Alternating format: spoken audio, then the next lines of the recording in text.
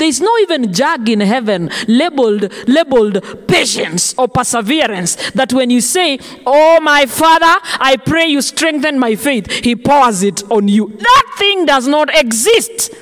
And be careful when you make those kinds of prayers, because when you say, God, give me patience, what you're asking for is trouble that will take forever until patience is built in you.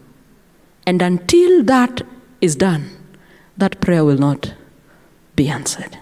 When you're asking for perseverance, you're asking for a situation that will be so painful, but until you learn to persevere, the Lord will not come through. Careful when you ask for some of these things. You'd rather just keep quiet and tell God, mimi niko tu nipeleke tu uko pali unataka kunipeleka.